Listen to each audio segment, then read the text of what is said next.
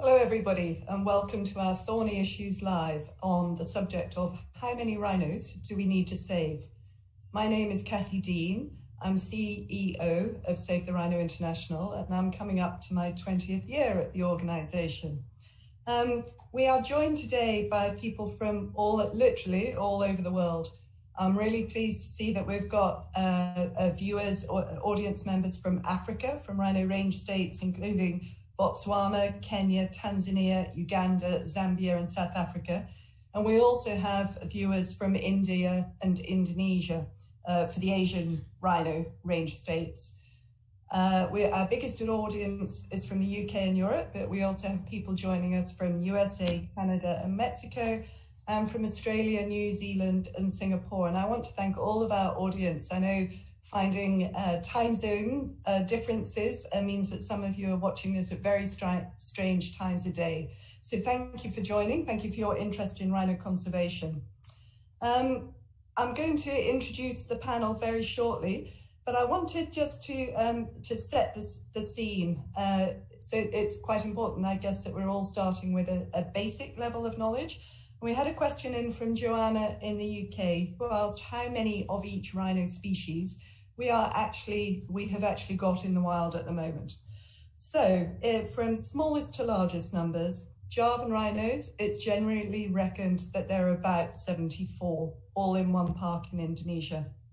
Sumatran, our best estimate is that there are fewer than 80 animals, scattered mainly in the north of Sumatra, in Gunung Leuser National Park, in Waikambas National Park, and a very few in Kalimantan, also in Indonesia.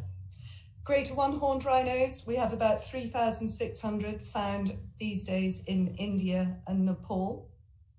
Black rhinos, latest figures are somewhere between 5,300 and 5,600, with the biggest four range states being Kenya, Zimbabwe, Namibia, and South Africa. And then we come to the white rhinos, and here's where it gets interesting, and I'm not going to be able to give you a figure. The last best official estimate was that there was somewhere between 17 and 19,000. But earlier this year, there was an important update from Kruger National Park that numbers were substantially down, partly due to poaching, also due to the drought and effects on breeding performance. On the other hand, private rhino owners in South Africa have had an excellent record of breeding and very, very little poaching. And until official figures are compiled at the end of this year for the next CITES conference of the party, I think it's quite difficult to say how many white rhinos we think Africa has. So with that caveat, let me turn to introduce the panel, and I'm going to ask each member just to briefly say what their involvement in rhino conservation is, and to start with a very short description of what's your interpretation of how many rhinos do you think we need? What does rhino conservation success look like? So first I'm going to ask Ben Okita from Save the Elephants in Kenya. Ben, please introduce yourself. Thank you, Cathy, and thank you so much for giving us this chance to talk about rhinos. My name is Ben Okita. I work for Save the Elephants, and I also co-chair the African Elephant Specialist Group of the IUCN. And I've been involved in rhinos for many years, since 1996. And that time I was an undergraduate student, and my studies have also been in rhinos. I'm still involved in rhinos, working with the Rhino Steering Committee at Kenya Wildlife Service. And I had an opportunity to work with Kenya Wildlife Service on rhino matters as the head of rhino conservation in Kenya.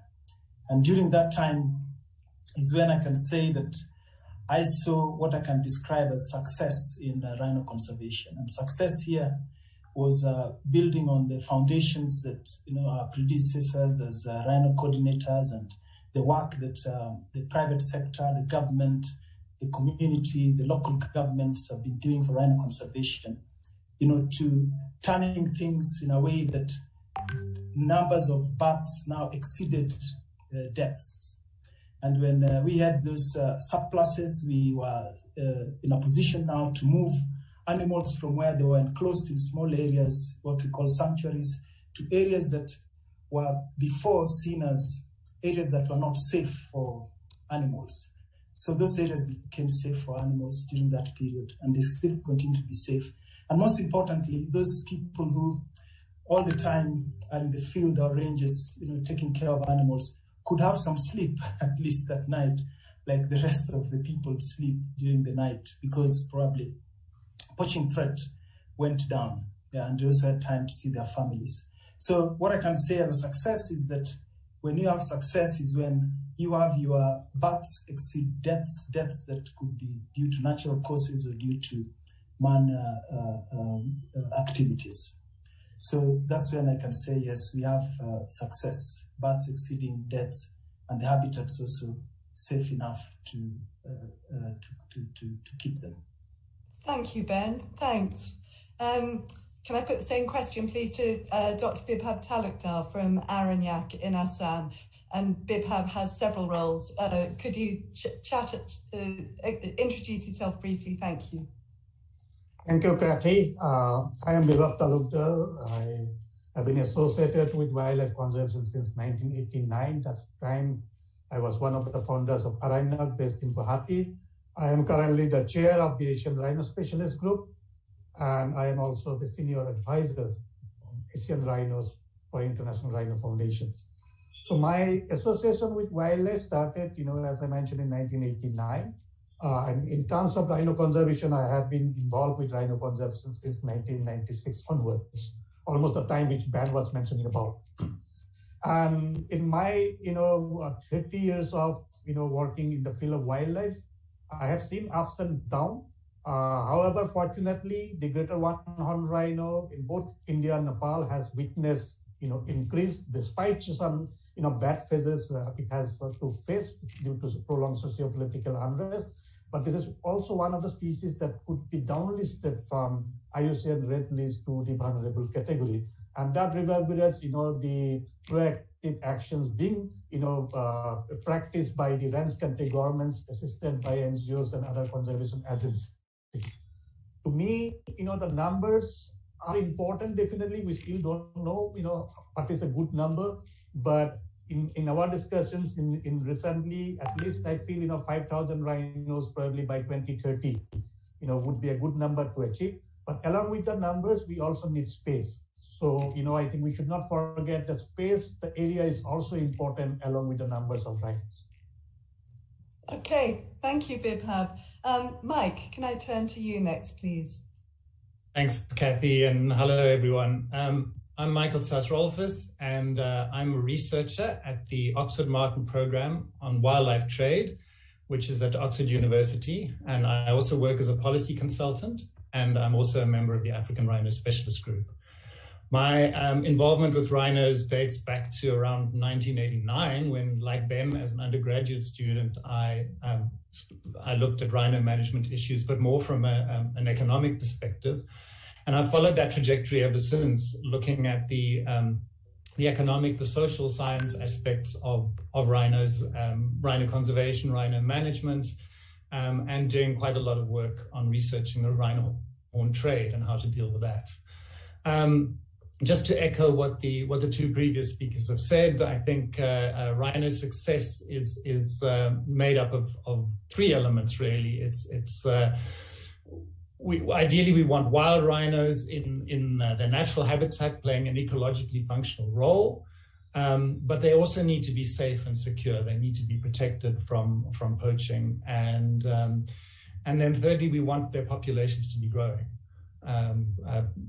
New births, rapid growth is ideal from a rhino conservation perspective. So if we can get all those three factors working together, then I would say that constitutes successful conservation. Okay, thanks, Mike. And then to Ral, please, same question.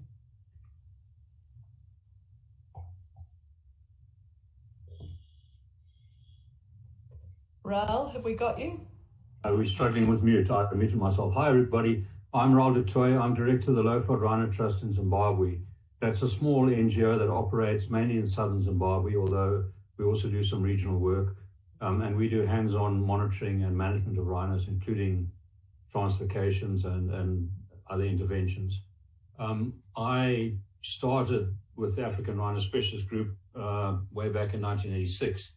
And when I was offered the job as scientific officer with that group, I didn't initially wish to take it because I felt that single species conservation of an animal like a rhino would be a bit of a strange career path. And instead, I came to realize that rhino conservation is a very holistic issue. And to deal with all the challenges to rhinos, one has to grapple with a wide range of socioeconomic, political, land use, economic issues of one kind or another that really bring one to the cutting edge of wildlife conservation. And that's proven to be the case. And that leads on to my comment on what I would see as successful rhino conservation, which is essentially maintaining large, viable populations, and I'm talking about populations of over 100 in each, in areas large enough to meet the full ecological requirements and carry all other biodiversity along with it, with some prospect of a return on investment of those rhinos in those areas. A bit like a financial investment, you do your due diligence. You can never absolutely guarantee total success, but as long as the ingredients are there for a measure of success that results in more rhinos being added over time than are lost through inevitable poaching, attrition, or other factors, then I think we're winning. Thanks. Okay, thank you, everybody. So we've had various definitions of success, but I think quite a lot of agreement between the panel members, between Africa and Asia. In this next section of today's Thorny Issues Live, I'm going to first ask, we'll go through three big questions, which are there numerical targets for each rhino species? Are all rhinos equal as others of the same species? And how many rhinos do we think we really want or need?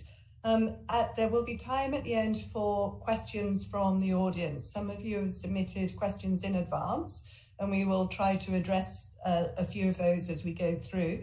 But whether you're watching on Facebook or YouTube, use the chat function, sign in on using your account, and use the chat functions to post your questions. And people from Save the Rhino will be going through those, and we'll deal with as many as we can. If they are not strictly about the subject, then colleagues will try to respond. I think we've had a few questions in about dehorning and where are the consumer countries and so on. Those would be dealt with in the chat rather than by the panel members. So our first section is to talk about, are there numerical targets per species or subspecies? Are these defined in national rhino strategies? And I'm going to ask Raoul to begin, just to introduce us to the concept of national rhino strategies and what kind of performance indicators they use. So Raoul. Okay, the first elaboration of a national rhino strategy was actually here in Zimbabwe, way back at the height of the poaching in the late 1980s, when a lot of money was being spent in confronting a cross-border poaching crisis. But there were legitimate queries about what the long-term strategy was. Just chucking money at daily anti-poaching activity, which can get pretty expensive, is not really a guarantee of any success. You need to understand where you're going in the long run.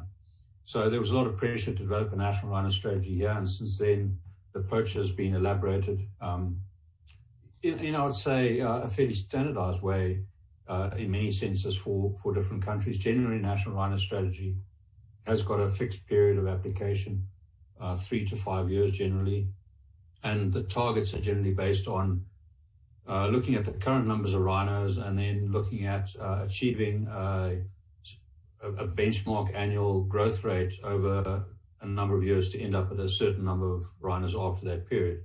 And generally the growth rate is set at around 3%, which gives some balance between the potential growth rate of African rhino populations in suitable wild habitats without population compression, which is around 10%, and some poaching losses or other constraints on optimum growth. But I'd just like to mention that even more important, in my view, than numerical targets in a national rhino strategy are well thought out indicators of performance, key performance indicators that are reviewed annually.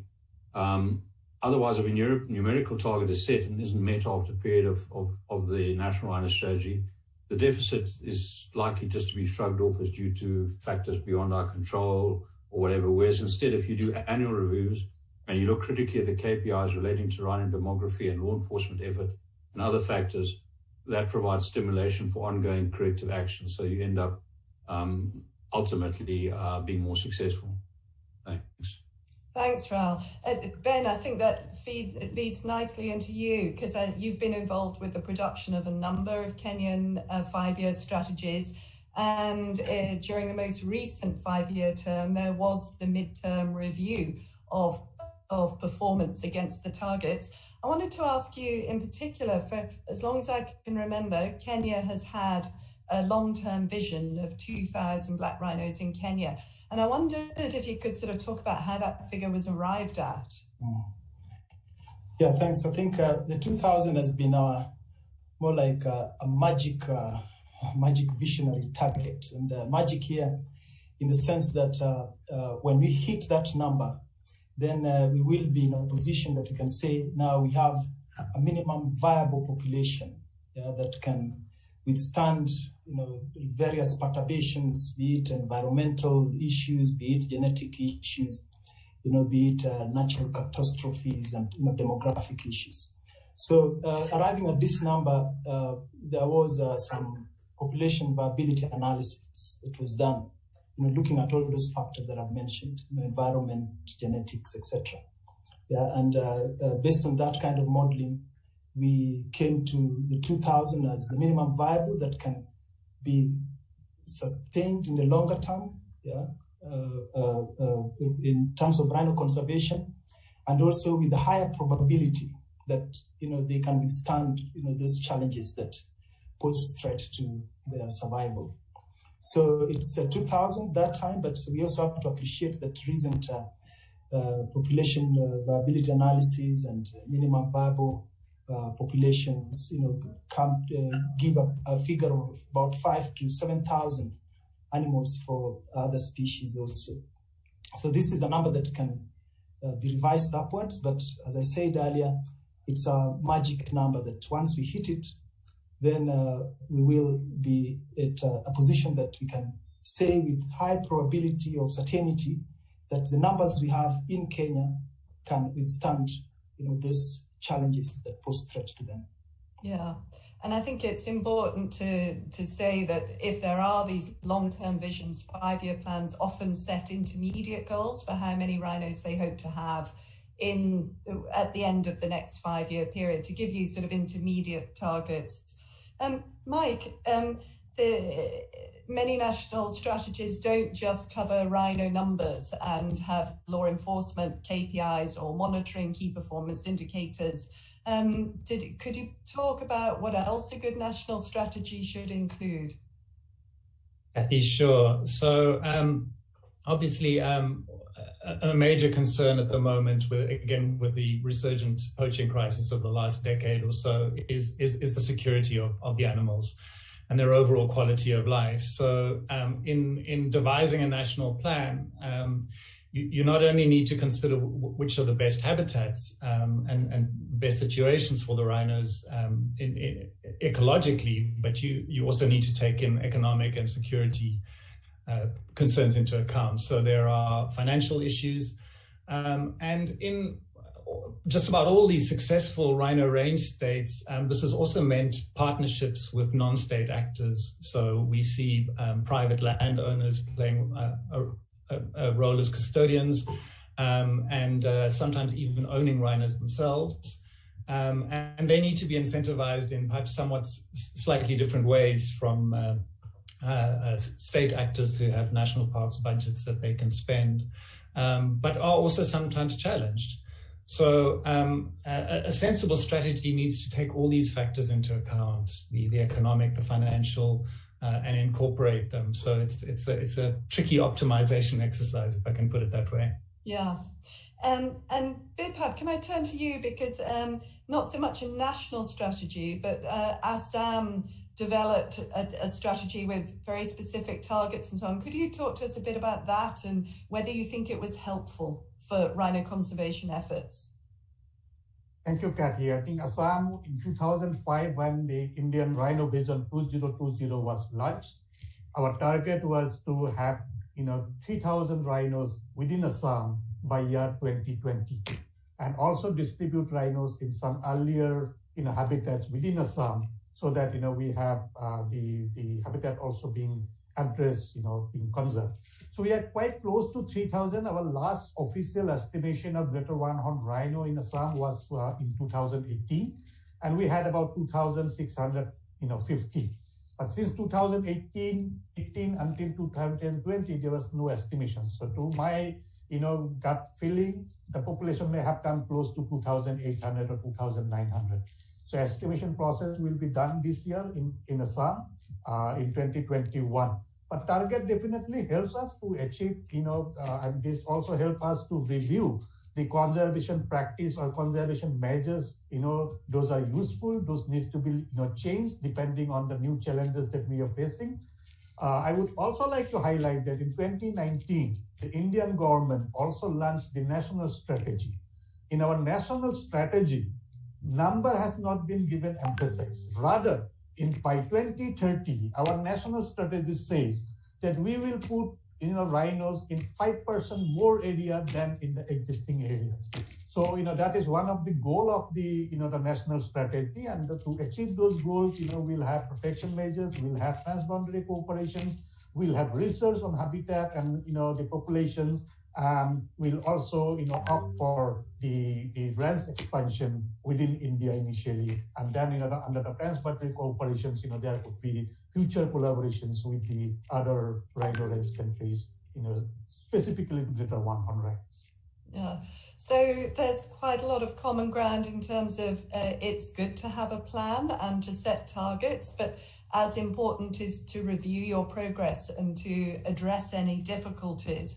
I can certainly say from a donor organization point of view that we would very much take, if a country has a current plan that is being signed off, that is being reviewed, we would see that as evidence of a national government commitment to rhino conservation efforts. And unfortunately, there are quite a few range state countries that don't have current plans, where previous ones of it have expired and not been renewed. And it's frustrating because you can't all be sure that you're working towards a common goal. Your donor organizations want to be confident that they're investing their hard-earned funds, thanks to their supporters, into the right project. So yeah, certainly from our point of view, strategies are very useful. I have a question I'd like to bring in from James Mugisha in Uganda, and Ben, I might direct this to you. James asked whether, thinking specifically of Ziwa Rhino Sanctuary, which has the only viable population of white rhinos in Uganda at the moment, he asks, does one have to have a national rhino strategy before rhinos could be released into the wild? And how would stakeholders be involved? Perhaps, Ben, you've been involved in the development of the Uganda plan. Yeah, thank you for that question, James. I think it is important to have a plan. And from these plans, the way we've discussed the importance of plans and how they steer your successes, for you to be able to steer your successes and to be able to galvanize resources that are required for managing your population, it's very important to have a plan. And with this plan, you can be able, like Raul had said, you have the key performance indicators, you can be able to measure your successes, and you can be able to correct where things probably are not going right. Yeah, so it's not, it may not be so much a precondition, but it is a condition that you should have, going forward. And within that plan, again, you can be able to articulate how best communities can be involved in supporting, your initiative in Ziwa and its surroundings. Thanks, Ben, and thank you, everybody.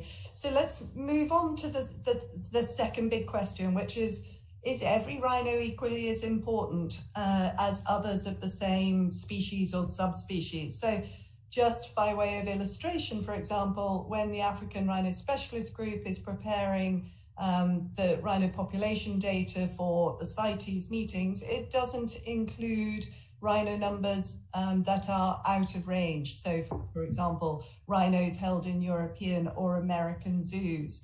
There is discussion of whether sort of very tiny populations with 1 or 2 animals that probably aren't breeding, whether they should be counted. Bibhab, I'd like to come to you first because you're involved with one of the programs. It's the only program we support that does not have what is traditionally regarded as a viable population, and that's the Sumatran Rhino Sanctuary. Could you sort of talk a bit about the Sumatran rhinos and why some conservation organizations like us think it's important to focus on every birth? Well, I think it is very crucial because we have seen, that the steady decline. In most of the cases, we see steady increase in population, but here we have witnessed almost steady decline, with regards to the Sumatran rhino. And decline not only in population, but also in the range, the areas where they occupy, the space earlier. And Sumatran rhinos are now extinct in Malaysia. It is now only found in Indonesia. That's also in few pockets, 2 national parks in southern part, and 1 big national park or landscape in the northern part of Sumatra. And it's because it is a long-ranging animal, it's very difficult to estimate. So whatever estimation was done was perhaps inaccurate, and that also led to many conservation challenges. But now, at least, based on the camera traps and other footprints data, we know that there could be less than 80 rhinos, and that makes the effort of securing the futures of Sumatran rhinos is very important. Time is very important. Every rhinos are important. We really need to look for every options. But while the conservation breeding has been playing an important role, especially in Sumatran rhino sanctuaries, it gives a couple of birds of late. But at the same time, the isolated populations perhaps needs proper management. It could be used for conservation breeding, or bring it to another areas where the more rhinos can get opportunities to breed. So time is very important, and I think the IUCN SSC, along with partners like International Rhino Foundation, WWF, they have initiated the Sumatran Rhino Rescue Project in active participation of the Indonesian government. Let us hope that the isolated populations could be tracked down. Those populations could be used, even in conservation breeding center. But at the same time, I would also insist that conservation efforts in the wilderness where we have viable populations still intact should also get priority.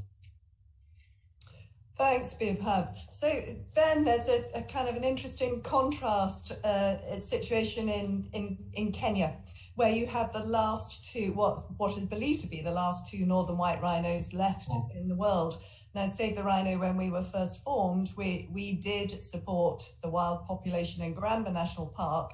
But in 2006, when it was reckoned there were only maybe 4 or 5 animals left, at that point, we decided not to put any more funding into Garamba, and we've not participated or supported efforts for artificial breeding of the 2 remaining northern whites.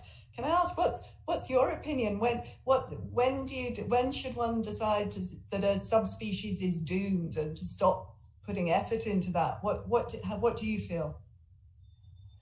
Well, that's an interesting one, because this now is a matter that touches at our hearts and not so much our minds. And if you look at the issues that have led to the decline of these animals, there are issues that are man-driven. Yeah, some of these northern white rhinos, that you talk about, they were plenty in Central Africa, down to places like Uganda and South Sudan. Yeah, and we have none now that we know of in the wild.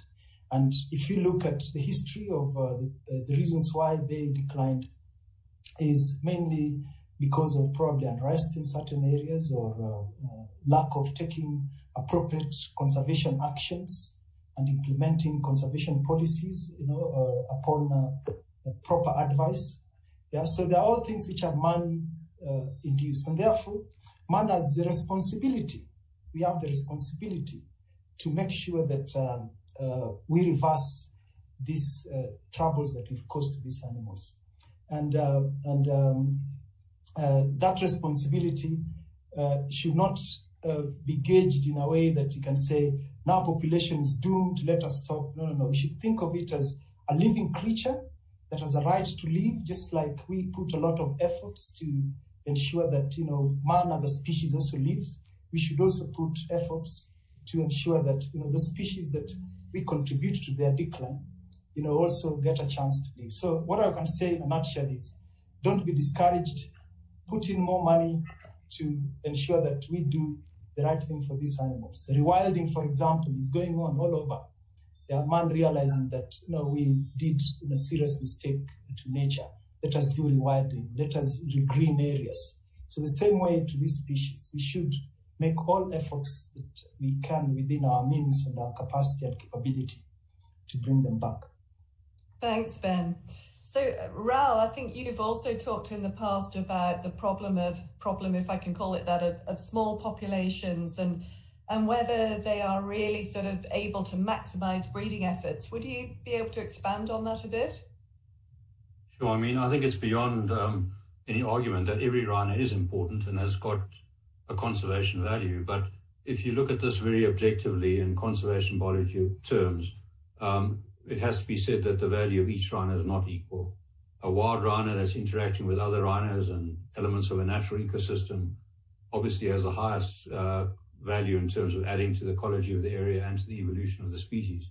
And as we touched on already, it also acts as within the rhino species as a flagship umbrella by virtue of the fact that the security needs and size of the area required for a viable wild population, can currently meet the needs of a wide range of other species and also maintain ecosystem processes. So wild rhinos are pivotal components of natural capital. The rhinos in captivity obviously still have a species value, and one could say it's an educational value as well, also a kind of insurance value. But that insurance value is a potential value rather than a current value, and current values are always more critical than potential values. And if I can say that one lesson I've learned in my 35 odd years of involvement in rhino conservation is that we've tended to focus far too much on emotional allocations of resources to rhinos, on the individuals and personalities involved in those efforts, and we haven't focused nearly enough on the fundamental conservation biology attributes that govern the viability of these populations. And we've doomed many rhinos to non-viable futures by applying in lots of funding and emotional effort into dead ends, I'm sorry to say. I'd also just like to mention that it's important to note the differences within Africa, where there's a lot of focus on the poaching, between black and white rhinos.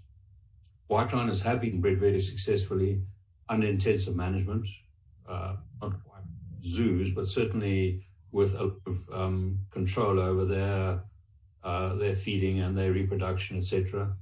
And those breeders who built up those populations certainly deserve a lot of credit for that success. They've outperformed zoo breeding by orders of magnitude.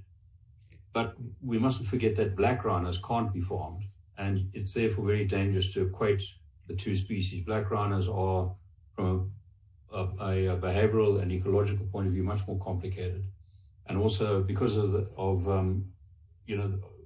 looking at the fact that there's 3 times as many white rhinos as black rhinos, so black rhinos have an added rarity value. So just at a species level, I don't think one can say the conservation value of blacks and whites is directly equivalent.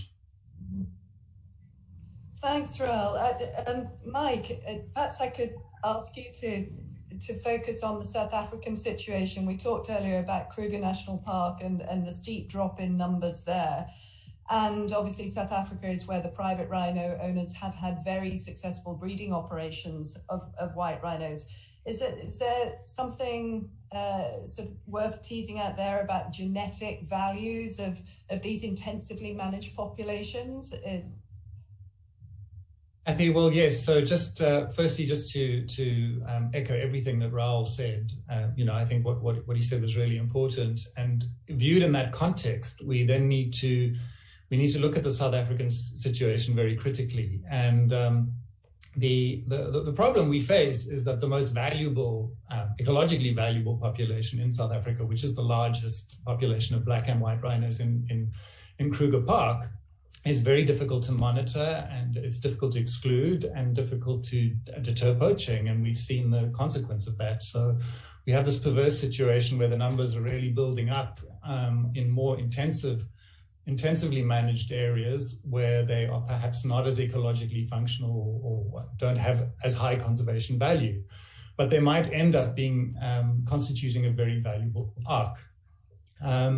And so we need to plan for that in some way, and we obviously want to get out of that situation as soon as possible and get back to a wilder situation. But in the interim, we need to be pragmatic.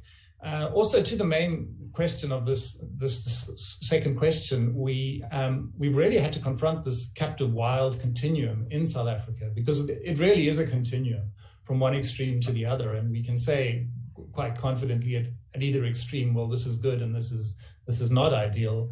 But there are lots of intermediary situations, and it's very difficult to know where to draw the line. When a rhino's crossed the line from being valuable to conservation to being not. At the moment, I think we're still interpreting that quite liberally. But if rhinos had to persist in captive or semi-captive conditions for several generations, that our view on that would change. So our challenge is to get them out of that situation as soon as possible, but we need to be pragmatic about that. Thanks, Mike. I'd like to throw in a question that came in from Michelle Barder in France, who asks, can zoo rhinos seriously contribute to wild populations? Would one of you like to answer that question?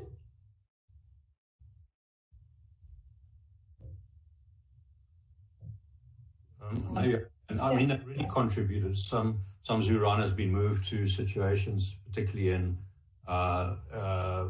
where there's small populations, to reinforce those populations and add additional genetic diversity.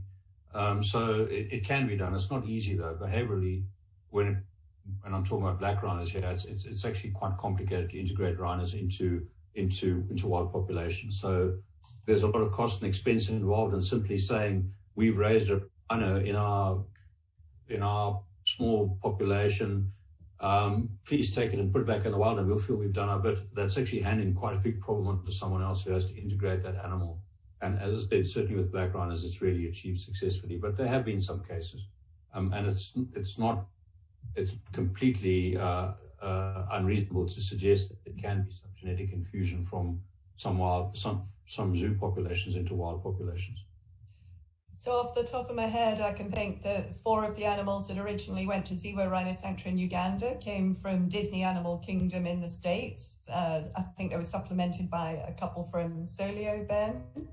And then more recently, I can remember black rhinos that have gone from zoos in Europe and in the USA, some to Mkomazi Rhino Sanctuary in Tanzania, some to Grumeti Reserve in Tanzania, and then also to Akagera National Park in Rwanda, where they are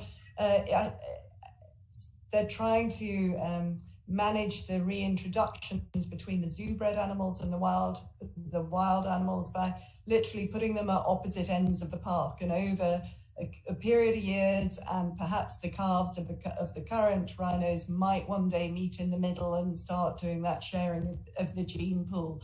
Bipab, has anything been done in Indian rhinos? I hear occasionally that wild animals go out into villages and are then captured and moved to zoos. Is there any transfer of zoo animals back to the wild? But so far, zoo animals back to the wild in terms of Indian condition, it's not happening, because rather, sometimes when the wild rhinos stay out and then their health conditions are not good, then they are put into the zoo, and then those animals are exchanged with other zoos as per the standard protocol. Now, coming to, the overall conservation scenarios with the rhinos, because when rhinos stray out, it is the cooperation of the local peoples are very important so that the rhinos are safe. In my, 30 years of experience, whenever rhinos strayed out, I have never heard that rhino was killed by people. So that's because of, the conservation awareness that has been, put across, the communities. The community feels quite pride, In fact, the rhino conservation is an epitome of conservation movement in Assam. Every people in Assam is proud of having rhinos in our own provinces. So that kind of, I think, feelings needs to be, increased among the communities, because communities, voice is heard by the government, and it can further accelerate and complement the effort of the government. So that is a very important, aspect that we all rhino conservationists probably needs to look at wherever, it is feasible to engage communities in a proactive conservation. Thank you, Bibhab. Raul, can I toss one more question to you? It came in from Sue Chimes, who asked, why can't black rhinos be farmed? Well, behaviorally, they're a little bit more complicated than white rhinos, which tend to move in groups and are much more almost like herd animals in a way. Black rhinos are not totally solitary. To describe them as solitary aggressive animals is too simplistic, but their social interactions are very different to white rhinos. They also need a range of browse species for a balanced kind of diet, and inherently are far more difficult to ensure that diet for than white rhinos, who can be fed pretty well on the kind of pastures that you would use for normal cattle. Okay, thank you. So I'm going to move on to the third question, which is, how many rhinos do we really want or need? And in particular, does the answer depend on how rhinos are perceived, on what kind of values we place or attribute to them? Raul, to begin with you, I think you've talked about the importance of rhinos as flagship or umbrella species, and you said in your introduction about large, viable wild populations. Would you like to expand on that a little? Sure. The extent to which a country in its national rhino strategy makes an effort to use those rhinos as flagship or umbrella species for enhancing the status of protected areas, attracting funding, improving security, etc., is obviously varies from place to place. But and that will determine how many rhinos that country really feels they want. They may want only a few in a situation where they're just trying to enhance or develop some particular park and get that going, and then worry about what you may do from there in 20 years' time. But I come back to the point that it's fundamentally the conservation biology issues, and Ben discussed the concept of minimum viable populations, which in very simple terms is the smallest number that you're going to need for the population to have a chance of long-term persistence under natural breeding. That depends on the ratio between what we call the effective population size and the total population size. Effective population size, or NE, being the number of animals that are successfully breeding in that population, the successful breeders. And the ratio of the effective breeders to the total population is something that we're still trying to determine. It's very frustrating when we, as Lowfoot Rhino Trust, we've got hundreds of samples, genetic samples we've collected over the years from the many hundreds of rhinos that we've handled in one way or another. But we've remained very frustrated in getting the pedigree analyses done and getting the geneticists to cooperate with us on putting aside their own academic ambitions that they always want to rush off with when it comes to our samples, and get on with this routine work of helping us with the parentage analysis. But we were working on it. I'd just like to make the point that if you have smaller numbers of rhinos that in themselves are not genetically viable, the term metapopulation is often used. Metapopulation meaning that you've got managed gene flow between different populations, you're moving animals around. But as we just pointed out, it's not so easy socially to move these animals around. And rhinos are animals with interactions with family and with other rhinos that they know that are very strong, and they're breeding, and the general welfare of those animals is heavily impacted when you disturb them by just shuffling them around like chess pieces on a board. So I think that's a lesson that's being learned in translocation metapopulation management. It's not so easy. So let's go for the biggest populations we can, and really appreciate that ultimately they are repositories for the genetic diversity and ongoing evolution of the species. Thank you, Raul. Ben, is there anything you'd like to add on sort of the values or the purpose of rhinos? Yeah, thanks. In addition to what Raul just talked about, having these animals as iconic or flagship species, cornerstone species, it's also important to us to realize that we are still in that recovery phase of rhino population. So all efforts that we make, we have to make them in a way that we are aiming at, increasing numbers. And also not just increasing numbers, but also ensuring that the habitats within which those numbers can exist is also kept to the highest integrity possible. Yeah, so there are other benefits that will make us want to have as many rhinos as we can during this recovery phase. Yeah, the ecological side of things, ecological benefits, which we have to look into, which could be in the form of even things like ecosystem services that we so much enjoy, carbon sequestrations, for example, things like dispersal of seeds, etc., from an ecological point of view. There are also other benefits which we want to keep associating with, which can be cultural in nature. There could be other benefits which could be economic in nature that we derive from these animals, either directly or indirectly, through tourism, for example. And before you talk of how many within a space, for example, do you need, we also have to think of, given the fact that we're in the recovery phase, we have to think of, we want to keep them in a way that they are not themselves causing trouble to themselves. In other words, their densities and concentration within a certain area does not have impact to their growth. So you manage them in a way that you observe that density-dependent issues that arise from crowding, and the fact that they are large mammals. The main enemy is man. They don't have serious predators to take them off, so they are mainly food dependent and controlled, bottom up. So because of that, that habitat has to be in a condition that can take as many as possible. So we can have as many rhinos as the suitable and available habitat can take. Thank you, Ben. Bipab, you've already talked about the cultural pride that the people of Assam have in their greater one-horned rhinos. I think I've also seen newspaper reports about political parties using their support for rhino conservation as a vote winner. Could you talk a little about that? Yeah, definitely. I think, the rhino issues came into political parties' main domain since 2014. And 2012-13, we had a peak in the rhino poaching cases when it touches 41.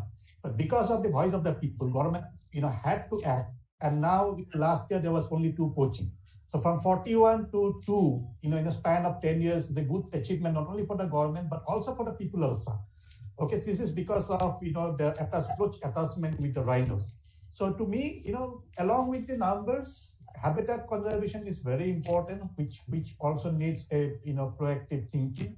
And people's voice always matters. So as long as, we can generate people's voice, the political leadership does listen to people's. If not every day, at least once in 4 years or 5 years, when they really need the support of the people to remain in the power or, to exercise their, political career. Maybe we should have national elections every year then, heaven help us. Keep it at the top of the agenda.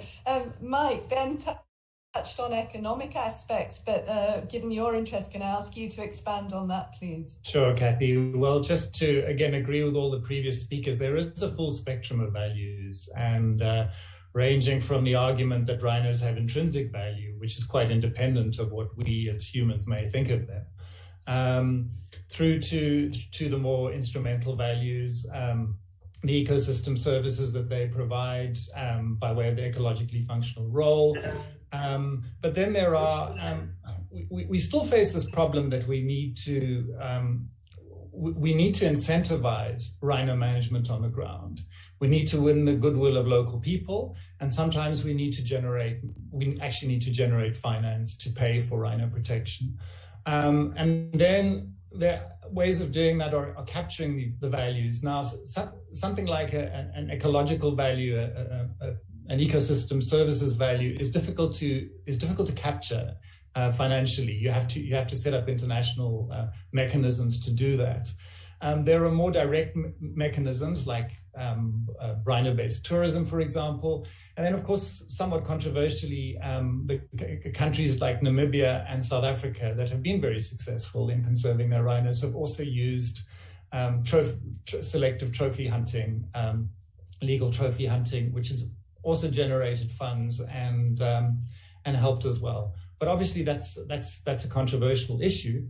But we have to recognize that rhinos have different values to different people, including some instrumental values, and arguably it's a value that some people place on their horn that is creating many of the problems for rhino conservation, and we need to deal with that in some constructive way as well. Okay, thank you. Thanks, Mike. So lots of values for rhinos, lots of reasons for wanting to conserve them. I've had a series of questions in that are about sort of the threats to rhino range expansion, and if I can try and put them together. So Nick Lindsay, for example, from the UK, has talked about there are very big greater one-horn populations in Chitwanega and Hati in Assam, but the habitat is threatened by invasive plant species, lantana and Mycanian Mycanthra, I think. John in the UK has asked about projections of human population growth and a tripling even of the population in Africa. Michaela asked about the impacts of climate change, and Janet in the UK also asked about perhaps if there are declining populations of lions which have predated on rhino calves in some area, does that provide an opportunity for more rhinos, fewer lions? But then what about the threats of invasive species, of climate change and of human population growth? What does that mean in terms of all our ambitions for rhino growth? Who would like to tackle this knotty subject first?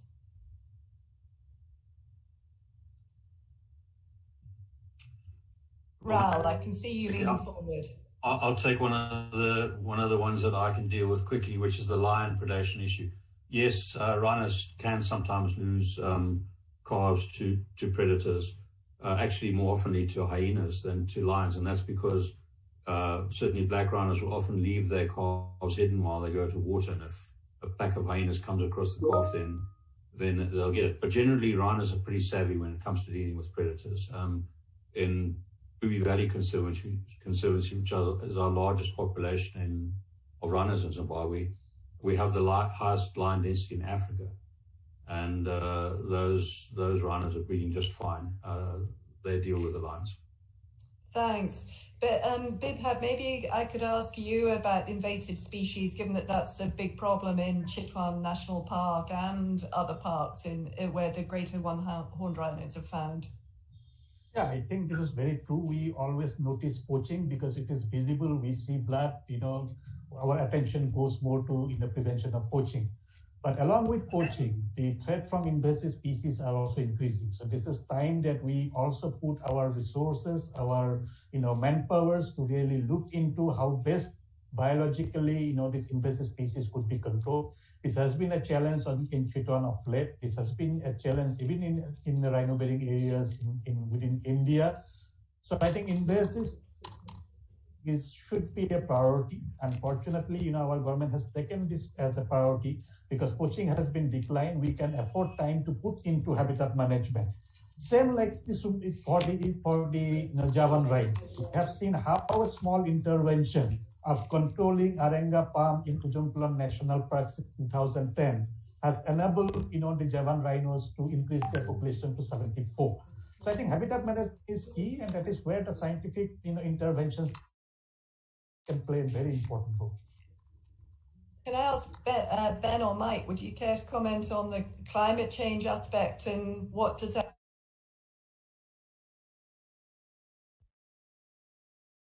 poaching crisis for the last 12 years, and that long-term visioning and planning has suffered as a result.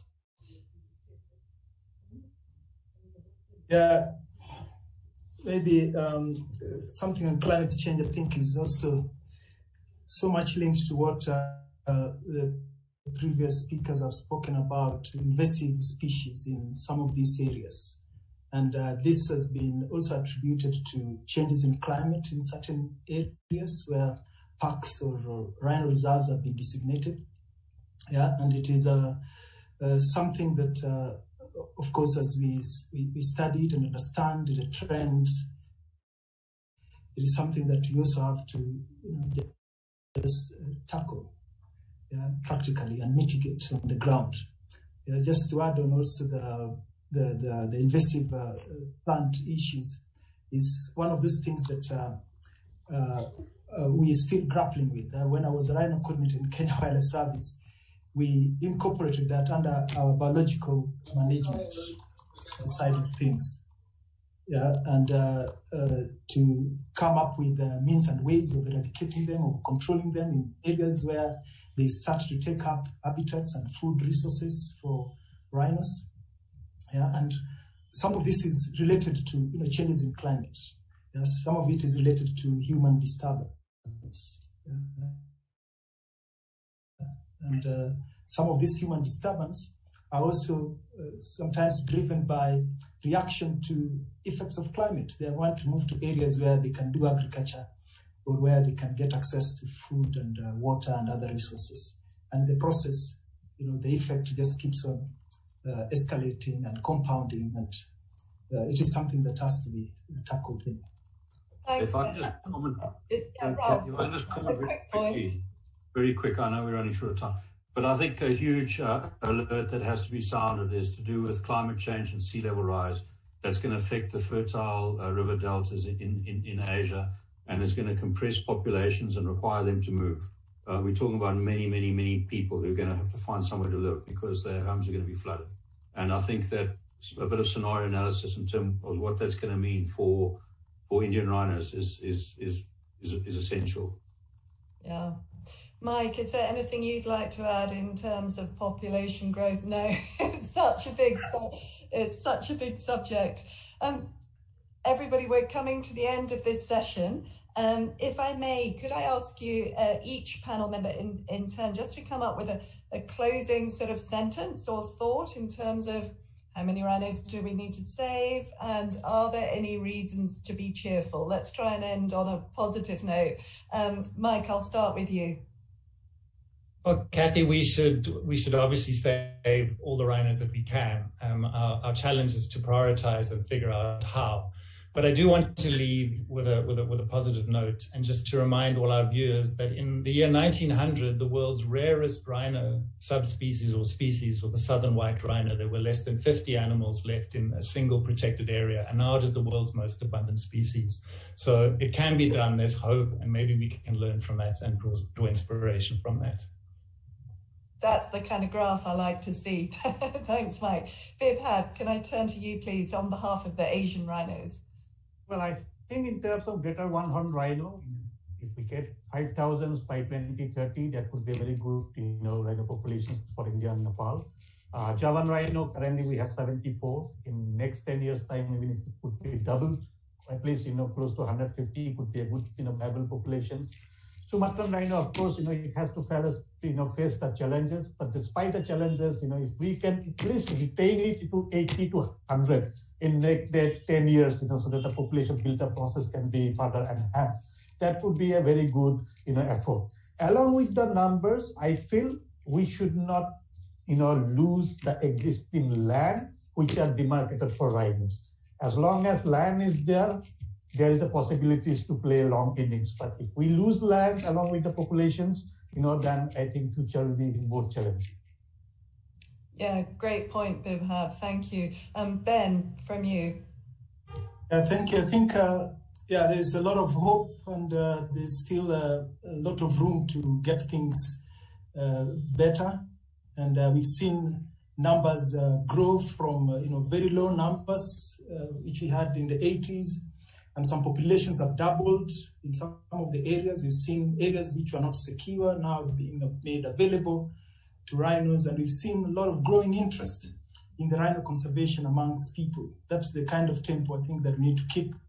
And the more we keep it, I think we'll be able to achieve what we want with the rhinos. Thanks, Ben. And Ralph, I'll give you the last word. Yeah, I think we've said quite a lot already about the need to get away from allocations of rhinos in drips and drabs and to rather build up large viable populations as what we call in Zimbabwe rhino factories. That's where you're going to get your growth and your reproduction. But I'd just like to make the point that we shouldn't actually leave any rhino behind.